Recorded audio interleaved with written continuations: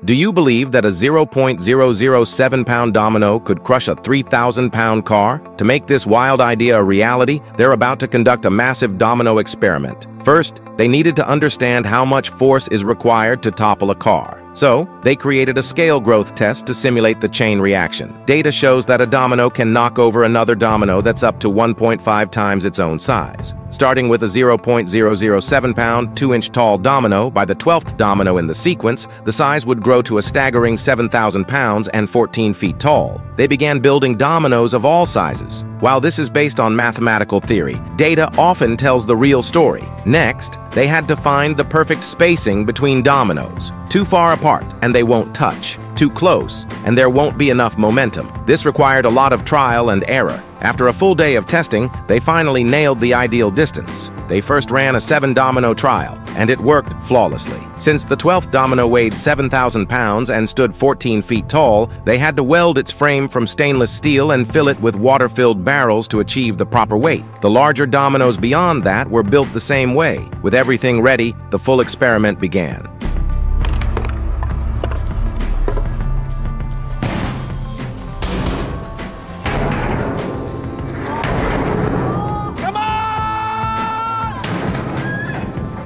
All the dominoes fell perfectly, until the very last one. Because the experiment couldn't be reset, Adam had to step in with a tool to help pry the final domino forward. And finally, yes, it crushed the car. Sure, it was a bit of a cheat, but in principle it still worked.